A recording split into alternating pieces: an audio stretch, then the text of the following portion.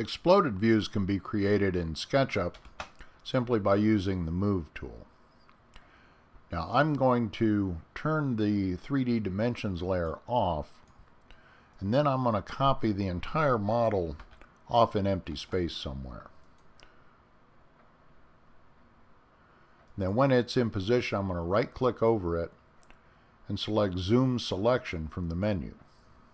That fills the screen with the copy that I just made. And I'm going to zoom out a little bit, get this positioned the way I want it, and now I'm going to create a new scene, and we'll call that Explode. Then I click somewhere other than in the box, and I'm going to update that scene to save it. Now I can just click on various components in the model, move them on axis, and that will let me create my exploded view.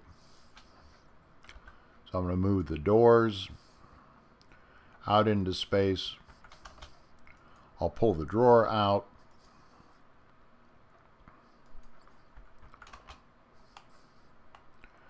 And I can orbit and pan and move these until I get a pleasing arrangement.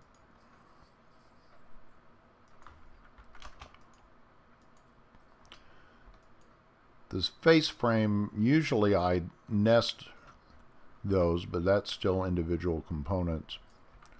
I can pull those out. I can pull the parts of that off to show the joinery. I can pull the side of the case off.